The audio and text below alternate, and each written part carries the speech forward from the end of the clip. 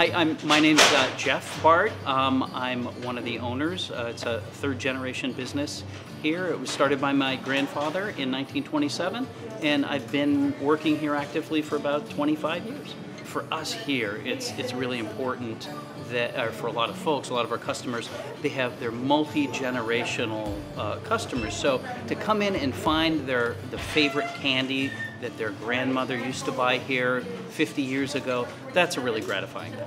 I think the main reason why people come back is because it's been around and it's been consistent. One of the ways that we do really like to help impact the community are, we do a lot of donations of chocolate for various programs that help people around Concord.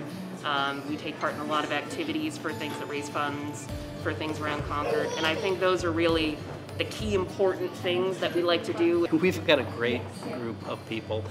We all get along real well. We all gel in, and we're not in a giant facility. Everyone seems to really love what we do here. We understand the products.